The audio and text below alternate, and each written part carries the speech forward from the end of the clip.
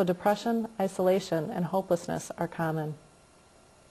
Parkinson's disease is a chronic, progressive illness caused by decreased levels of a chemical in the brain that passes messages between cells that affect movement, balance, and walking.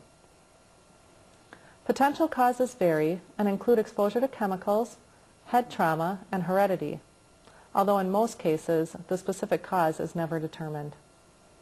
There is no cure for Parkinson's disease, but symptoms can sometimes be controlled with medications. Movement disorders often make others uncomfortable, leading to isolation and depression for the affected person.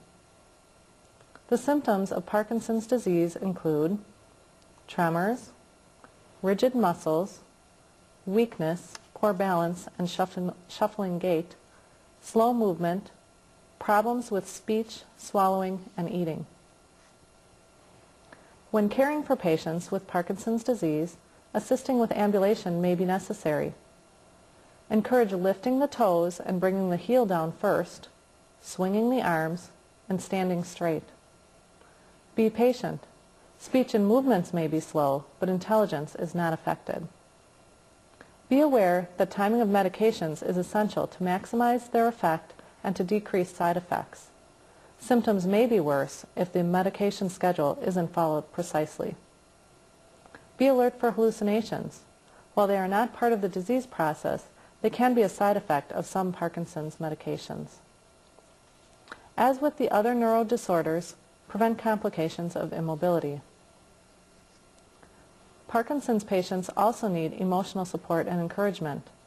Remember that family members and others may be uncomfortable with the movement disorders and avoid the patient. Dementia is another neurological disorder that we will cover briefly because it is covered in more detail in other lessons. It is the gradual decline of intellectual functioning and cognitive ability. Dementia is associated with structural, chemical, and functional abnormalities in various regions of the brain. Symptoms vary from mild to severe and may include memory loss, disorientation and wandering, impaired judgment and problem-solving skills, the need for reminders and assistance with activities of daily living, and delusions or aggressive behavior. When caring for patients with dementia, a calm, non-stimulating environment is helpful. Provide simple cues, a structured routine, and constructive diversional activities. Avoid complex vocabulary.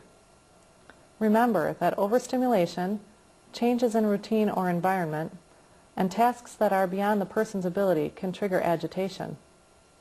Family caregivers should also be given much emotional support. Spinal cord injury is a common cause of disability among the 18 to 35-year-old age group. This occurs when injury causes permanent disruption of impulses to and from the brain. Common causes include motor vehicle crashes, falls, violence, and recreational injuries. Spinal cord injuries are defined by the level of injury which is described by the surrounding vertebrae.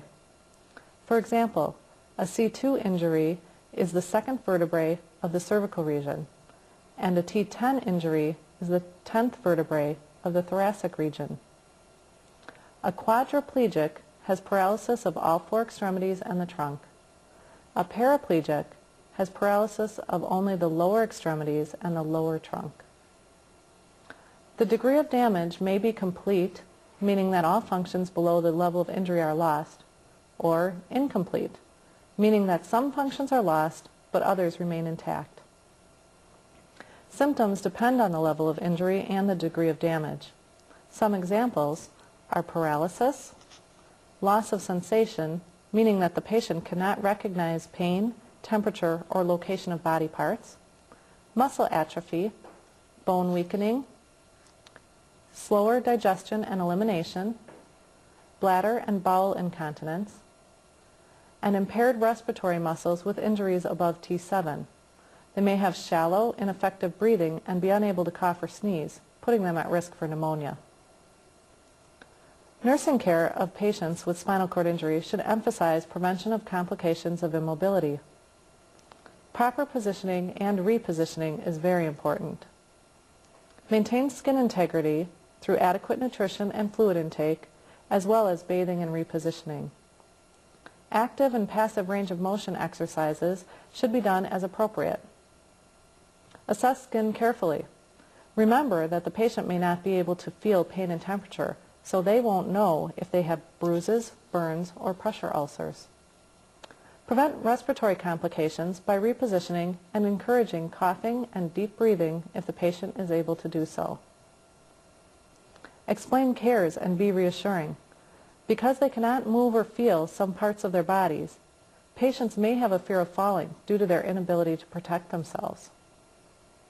Promote independence by allowing the patient to have control whenever possible, and encourage the patient to assist with repositioning and self-care. Traumatic brain injury is another common cause of disability in the 18 to 35-year-old age group.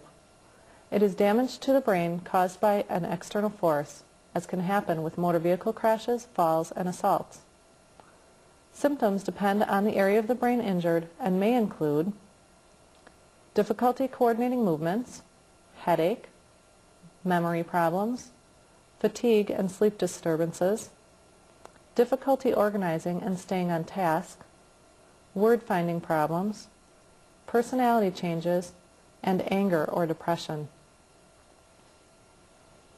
When caring for people with traumatic brain injury, be patient and allow them extra time to complete tasks. Routine and structure are helpful. Cues, like notes or pictures, for how to do daily cares or other activities can help to promote independence. Be supportive of family and other caregivers. To them, the patient may seem like a different person due to personality and cognitive changes.